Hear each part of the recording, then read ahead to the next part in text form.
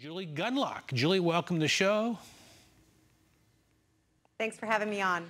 $1 billion being wasted now because school kids are just rejecting the food, throwing it away.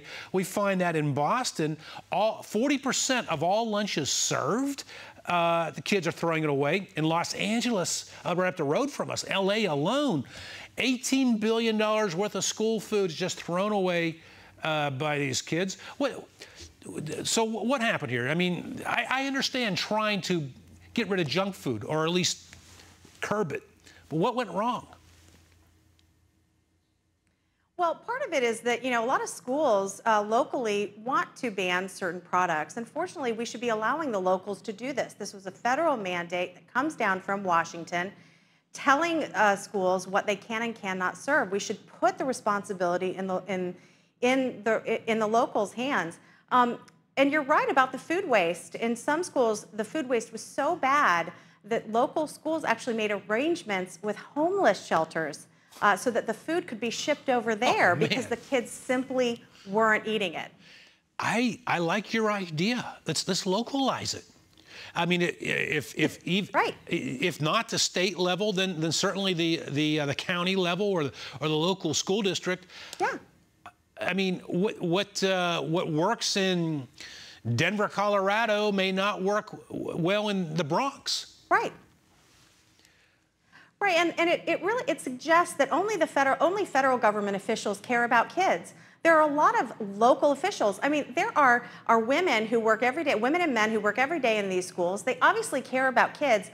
And then the federal government comes down and says, you're not smart enough, you're not good enough to come up with good meals for these kids. We need to develop national rules. I mean, and there actually are. At the USDA, there are lists of what can be served in in schools. This is absurd. We need to return control to the locals. Look, if local schools want to ban certain junk foods or certain snack foods or sodas, that's fine, but it shouldn't be a federal rule. It makes it very, very hard for these schools to cater to the certain tastes of certain areas. I mean, kids in California might like things differently from kids in Maine, and we should be giving the local officials and the local cooks in the kitchen, for goodness sake, the ability to change food and to make food more palatable to regional kids. You know, and it reminds me of Common Core, actually, where you're trying to federalize the curriculum. Absolutely. Yeah, you agree with that? That's absolutely right. That's a great analogy. Go ahead. I'm just saying that's a great analogy. I mean, look, you take control away from the teachers, you take away control from the lunch ladies, you take away control from school administrators. Again, it's all these federal rules coming down. Nobody disagrees with maybe banning sodas and other snack foods in schools. I mean, I understand that some kids really, when they're studying after school, or if a kid is involved in sports, they might want to go to a vending machine and get something that's good. But the local schools know the kids the best. The people working in the schools know the kids the best.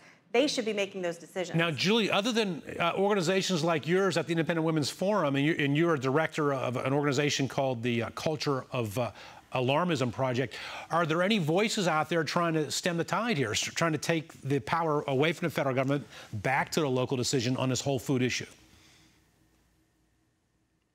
Well, actually, there's some really good sources, and I'd like to also say that, we complain about school lunches. Kids are complaining about school lunches. One of the concerns that we have and that I've written about is the fact that you ban things, snack foods, in schools. You make the school lunches so unpalatable, it just drives kids to the convenience stores. Kids will just buy their bag of Doritos or their soda. They'll starve all day. 1 million kids have dropped out of the school lunch program.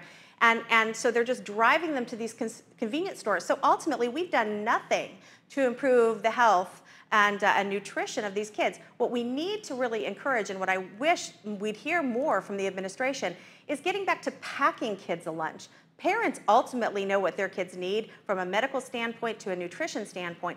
They should be taking control. There is no reason for people with the means to be relying and paying full price for a school lunch. Get that Spider-Man lunchbox out. Julie Gunlock, thank you for joining us on this, on this topic on the first day of school for many students.